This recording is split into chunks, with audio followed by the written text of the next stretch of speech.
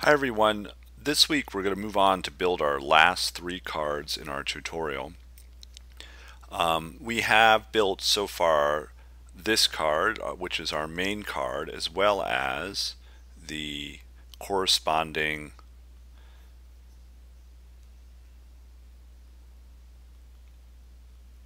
feature hero card, which we'll showcase by adding that class. All right. So either we've made the feature hero class as well as this main card class, but for the rest of the semester, or the rest of these tutorials, if you want to use the images and the text that I've created here, I've generated a set of images and card HTML for you to download. So in the problem set web design 1, you can find this downloadable set of all card images, and if you download this and then open it, and I'm going to show it in Visual Studio Code. So I'm going to open that particular project file. You'll notice that it has in here a whole bunch of cards. There's I think 12 in total. All right, and you can use all these. You can just copy and paste this HTML. So if you want to, you can copy all this HTML right here and paste it into your document, or all of these if you'd like. And then you can also use all the images here that are selected. All right, so every single one of these images, and they all come from Unsplash. So if you want to use the images that are part of the tutorial, they're all right here. Okay, so you'll be able to follow along and use exactly the same code if you want. And so with that HTML, there is some core CSS, but it's not all the CSS to this point. It just has the base CSS. So if you'd like to also use the same base CSS that I'm using, which includes the import URL for the font, the root with the color variables, and my reset and base typography, you're welcome to use those as well as the basic page layout. But all the card layout is not included in this download. All right. So once you've downloaded and pasted them in, and if you're up to date and ready to go, your page should look like this. And you see a bunch of cards. We have 1, 2, 3, 4, 5, 6, 7, 8, 9, 10, about 12. All right.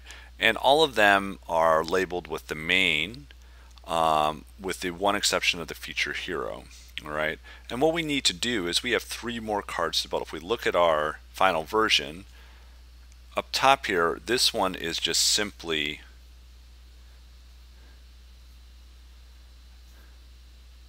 the feature. All right, it's card-feature. There's no hero described. This one right here, this is the main-primary. Okay, which is very similar to the main one, except it's just 50-50. And then we have our main secondary cards, and this is the only card in which the media box is going to be actually hidden, so you won't see the media box, as well as obviously the slug's not there as well. So let's get started on these. We're going to do our feature first. Okay, so remembering how our process works, if we look at our CSS and after we've done our organizing, so we always start by looking at what the flex direction should be. So we can see both of these at the same time. Let's set this first card to feature. All right, and we're about to make that class. Okay, so we want it also to be column, because if you look at the final version, you can see it's also column, where these are row, media box to body box, media box to body box. These are in a column, these are in a row. So we want this one to also be .card -feature. Okay, because we want that also to be in a column. And so that's our base setting of flex direction for all of the card. But we also want to make sure that, if you'll notice, in this particular box, there is no bottom line here. All right, so there's lines at the bottom, separators for all our cards. These gray lines are actually part of the main card CSS. So if we look at the CSS, you can see that this main card has this border bottom and that gives this transparent, this little solid gray bottom. So we have to actually make sure we remove that by selecting .card feature on its own, and then setting the border bottom color to just transparent. So we want to leave it there so it doesn't screw up the spacing, but we're just going to make it transparent so you don't see it.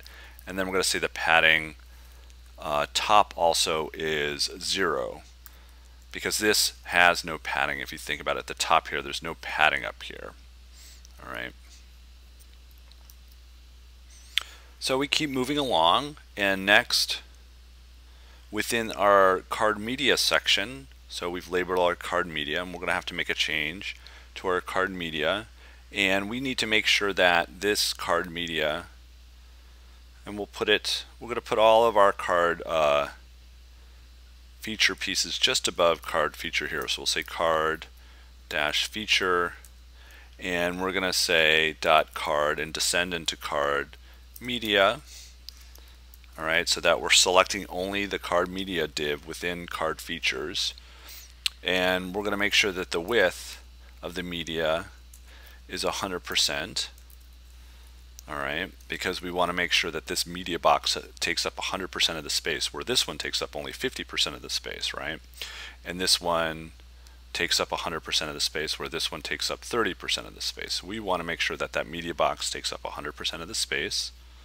Okay, and to set the height, remember we're using the padding top to set heights of images, because the image is effectively set as a background. All right, using the object fit properties. So with that, it at 75%, we can start to look to see what's happening. All right, and we didn't save the index, the HTML first, so let's save this. We can already see there's some changes made. So now it's across, it's taking up the whole space, it's in a column. All right, and we're on the right track. Okay, and the height seems about right, this height. So because remember, if we go here and we set, we'll go to the card media within there, this padding top value right here, this gives us our height. So if it were a lot less, we could make it a lot smaller. So in my previous version, when I built this, 75% seemed to be a good height. Okay.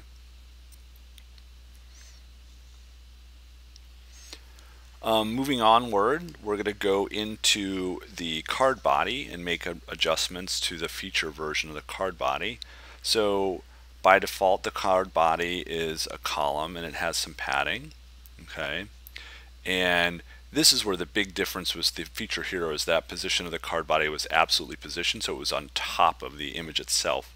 Well, we're definitely not going to be doing that, but we just also want to just ensure that even though the default would be to take 100%, we're still going to be more explicit. We're going to just say that it takes that entire 100%. So we'll say card dash feature, and then descend select into the card body, and make sure that width is 100%. And the padding inside the card body, this is actually important. So the padding does take up a bunch of spaces to REM. All right, and if you save this, you can see it's because we want a lot of space around here, right? If you look at the final version, there's a bunch of space around, padding all the way in the interior of the card body box. So if we go up top, all right, you can see that all that green represents the padding. All right, and so we need that padding on this version as well, right? And so you see that same padding. Okay, and the rest is the typography, and also you'll note we we get rid of the date as well. All right, so just a few more things. So we're going to adjust some typography and just adjust the fact that we're not going to be displaying the date. All right, so this date needs to disappear. But we're almost done with our card feature. So we'll move on to within the title to make our adjustments. So the card category is basically the same, so we're not going to make any adjustments to the category. All right. The only one that has a real difference, if you look at all the cards, it's only the feature one that has a real difference. So this one so this is the category if you don't remember. All right, they're pretty much the same everywhere with the exception of this one. That's very, very different. So if you look at the final version, you'll note the category is basically the same everywhere. So we're not going to be adjusting that other than for we did for the feature hero, where it sits on top and it has this background color and changing color of the text. So for the most part, we get to ignore that one, and we get to move on to the title adjustments, where we're going to be making things a little bit bigger. All right, so we go down to the card title. All right, and we would say .card feature .card title, and then we have to make sure we do the link as well. Card feature .card title. Sorry, .title link. Sorry, title link, and then finally .card feature, and descend select into the title link with the focus pseudo class selected. All right. And we'll make our couple adjustments. We adjust the font size. All right, and make it a bit bigger because it is the feature that is the first thing people would see on the sites. And we're going to have some more line height correspondingly. And these are all our rem units, where based on our reset, each rem represents 10 pixels right now. And we'll have a little more padding at the bottom of 1 rem unit, or 10 pixels. Okay? And you can see that's starting to get a lot bigger, as it should. All right? And then just a couple more adjustments and we'll be done with our card title. We're going to change the slug size as well. I think we make that a teeny bit bigger. So moving into our slug area. So we'll do card feature and then .card slug, descending selecting into the slug of the card feature divs. And we'll change the font size here to 1.5 rem. The line height to 2.1 rem, and the padding at the bottom to 1.5 rem.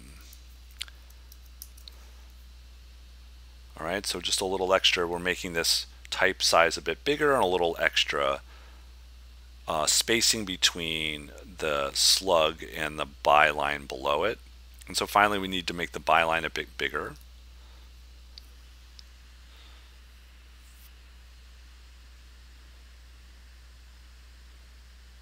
And we need to get rid of the date.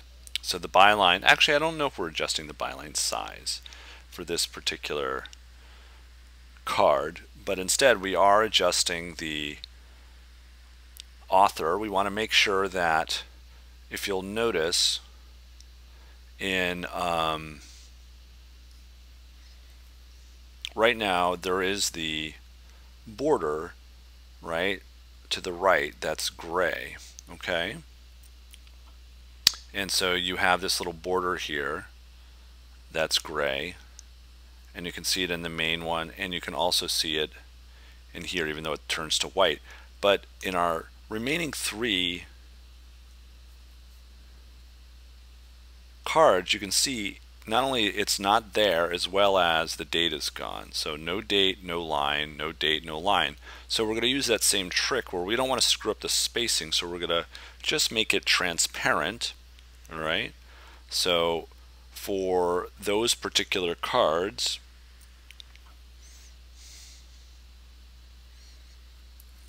so we'll say .card feature, and we'll descend into the card author. And what we're going to just do for those, and we're going to say the border right color is just going to be transparent. Okay, and you can see now the line is gone, but we also now just need to make sure that the date is not visible. And so the final change we need to make to this particular card is to move into the date area, all right, and we'll say .card feature, descend into the card date, and say display none. Okay, and now pretty much we're done with that card feature. Okay, and so any of these could be changed into the feature by adding. So let's turn this other one into feature. So we could turn this one into main. All right, and then the one below it with the owl into feature. All right, so you can see how our system of a primary class card and then a descending class card feature is used to make our adjustments to the particular aspects. So we can use CSS across cards that are shared, but then make changes where necessary. And we'll stop there, and we'll go on to our main primary and main secondary in our next video.